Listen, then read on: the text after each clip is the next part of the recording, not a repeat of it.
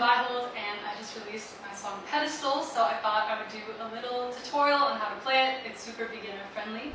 Grab your ukulele, let's go. So the first chord is a G major 7, and what we'll do is we'll go on the 2nd fret and take the 3 bottom strings in a row, and there you have a G major 7. The second chord is a G7. You'll take your G major 7 form and just put the middle string up 1 fret, and it'll create a little triangle shape. The third chord is the easiest of all. It's a C chord. We're going to go down to the 3rd fret, the farthest string away from you, which is an A, and that's it.